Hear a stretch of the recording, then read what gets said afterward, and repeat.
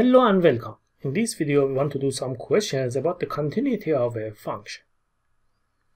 We are given this piecewise function f of x is a to the 2x minus 2a if x is greater than or equal to, and when x is less than 2 the function is 12.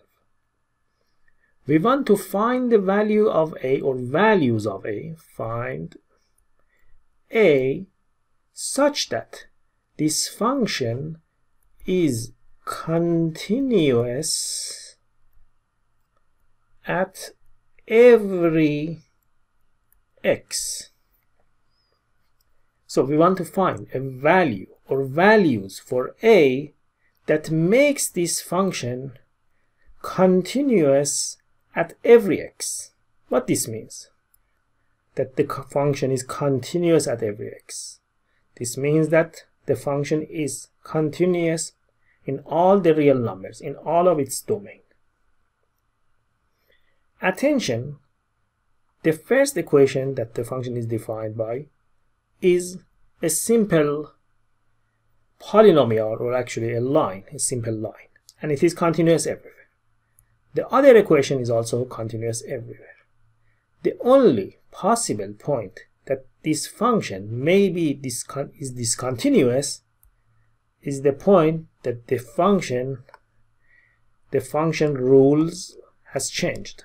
When x is greater than or equal to, the function is defined by one equation. When x is less than 2, is defined by another equation. So the possible point that this function can be discontinuous at that point is only 2. So we have to check the continuity of this function at point 2. And for doing that, we are going to use the definition of continuity. And if you remember from our previous videos about the continuity of a function, first, for checking the continuity, we have to start from the value of the function at that point. First, we have to find f of 2. If you simply plug in 2 in the function, you have to use this equation, and if you plug in 2 here, it would be 2a to the 2 minus 2a. Attention, we plug in 2 for x, and the f of 2 would be 2a to the 2 minus 2a. And as you can see, the function is defined at 2. Now we have to find the right limit and left limit of this function at point 2. Remember, a function is continuous at a point if the right limit and left limit at that point exists and they are equal to each other. So we have to find right limit of f of x when x approaches 2 from the right, and limit of f of x when x approaches 2 from the left. For finding limit of f of x when x approaches 2 from the right, because x approaches 2 from the right, x is greater than 2. So we have to use the first equation, which is a to the 2x minus 2a. Again, if you simply plug in 2 to find the limit would be 2a to the 2 minus 2a. But for the other limit, we have to use the other equation of f of x, because here x approaches 2 from the left, so x is less than 2. And when x is less than 2, f of x is defined as 12. It's a constant function. We don't have any x here to plug in, so the limit is just 12. But what was the question? We want to find value or values of a that makes the function continuous. And a function is continuous if the right limit and left limits are equal to each other. So for finding a, to make the function continuous, we have to set the right limit and left limit equal to each other. And simply from this equation we can find the value of a. If we move the 12 to the left, then we have 2a to the 2 minus 2a minus 12 equals 0. Simply if you factor 2, we have this. For solving this quadratic equation, You can use the quadratic formula. But because this is an easy quadratic equation, you don't need actually to use the quadratic formula to find a. Simply you can factor it as a minus 3 times a plus 2. Remember, for factoring, we are looking for two numbers that their product is this number, negative 6, and their sum is negative 1.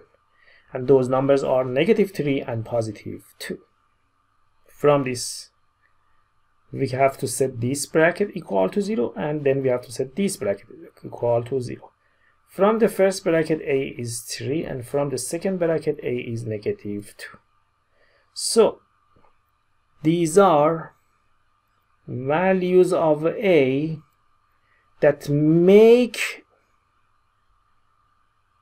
this function here continuous everywhere. Let's do another question. We are given this function. F of x is given by these equations. X to the 2 minus 1 over x minus 1 if x is less than 1. So f of x is x to the 2 minus 1 over x plus 1 when x is less than negative 1. When x is between negative 1 and 2, f of x is defined by ax plus b by this equation. And when x is greater than 2, f of x is x to the 2 plus bx. As you can see here, we have two unknown in the definition of function f of x, a and b. What is the question? The question is find value of a and b, find a and b that makes f continuous everywhere. What should be the values of a and b to make this function continuous everywhere? Again, note that this function can be discontinuous at negative 1 and at 2. Why? Because, as you can see, the function f of x changes about these points. When x is less than negative 1, we have one equation, but for greater than or equal negative 1, another equation. And this can make the function discontinuous. But we want to find a and b to make f continuous. What is a? What is b? Similar to all questions we have done so far, for finding a and b, you have to use the definition of continuity. Remember the definition of continuity? A function is continuous if, first of all, if the function is defined at that point. Then the limit at that point should exist, which means that the right limit and left limit exist and are equal to each other. And finally, the limit should be equal to the value. Okay, let us start. First, we start with point negative 1. We want to make the function continuous at negative 1. So we start with point negative 1. First, we have to find f of negative 1. The first condition for continuity is that the function should be defined at that point. And because we want to make the function continuous at negative 1, f of negative 1 should exist and it should be defined. For f of negative 1, which equation we have to use? Of course, this equation, because when x is greater than or equal negative 1, the function is defined by this rule. So f of negative 1 is a times negative 1 plus b. We plug in negative 1 for x. We can simplify this as negative a plus b. Then we have to find right limit and left limit at negative 1. Limit of f of x when x approaches negative 1 from the left, and then limit of f of x when x approaches negative 1 from the right. For limit from the left, we use this rule, because when x approaches negative 1 from the left, x is less than negative 1, so we have to use this rule. For finding this limit, direct substitution doesn't work, because if you plug in -1, numerator and denominator are 0, so it's 0 over 0, which is an indeterminate form. So for finding this limit, you have to do something. You have to factor numerator like this and keep the denominator. Cancel x plus 1 from the top with the bottom.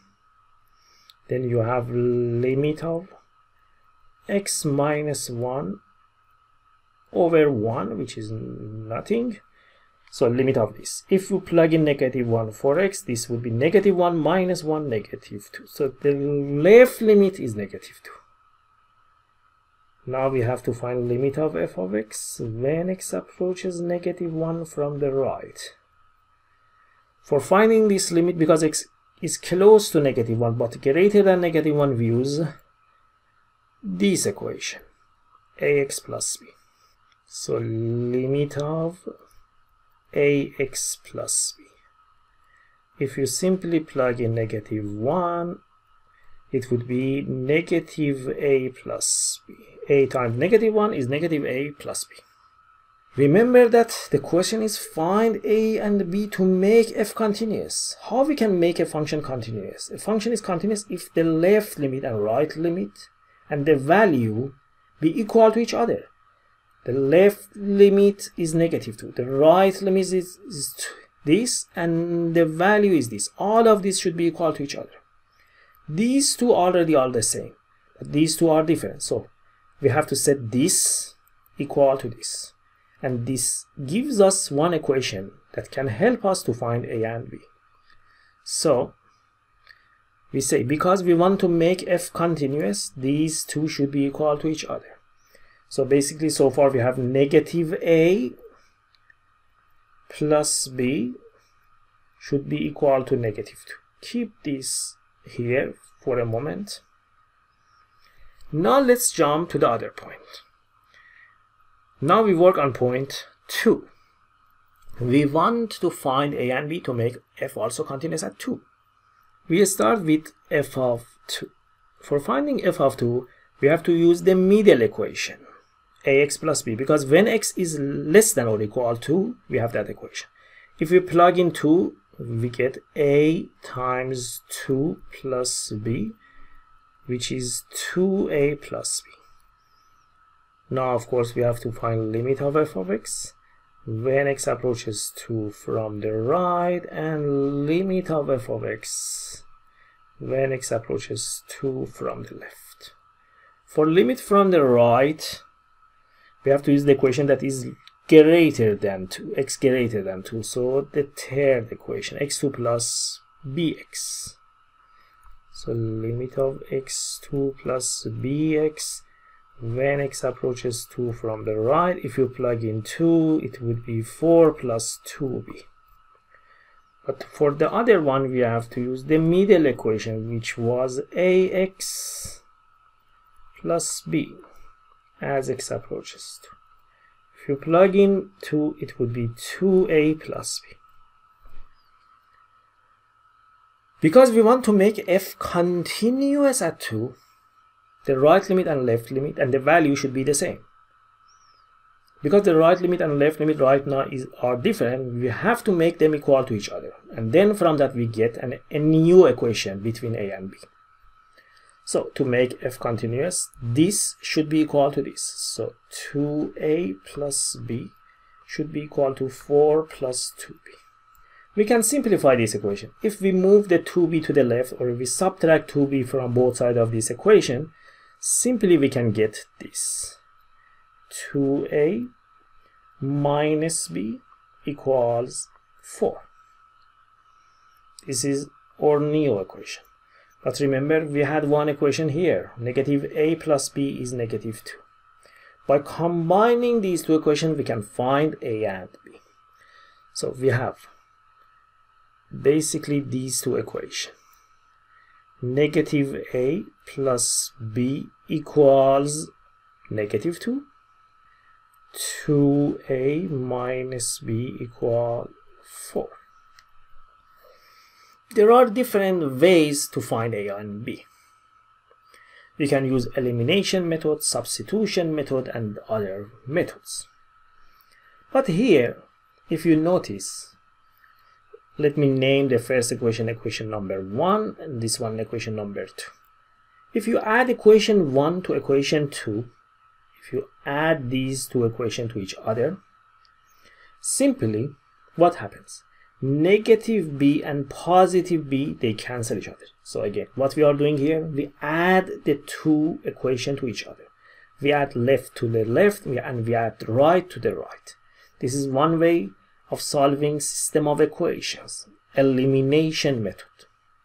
If we add these two equations to each other, in the left we have 2a and a minus a. 2a minus a is simply a. Negative b and positive b, they cancel each other. Nothing remains from b. 4 plus negative 2, if we add 4 to negative 2, it would be 2.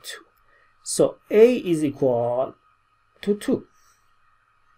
Now for finding b, simply you can plug in 2 here for a, and then you have negative 2 plus b equal negative 2, and from this b is 0. But the other way that you can solve this system of equation is the substitution method. But it's up to you which method you prefer to use for finding a and b. I hope you like this video. If you like this video, please subscribe in my channel and see you in the next videos.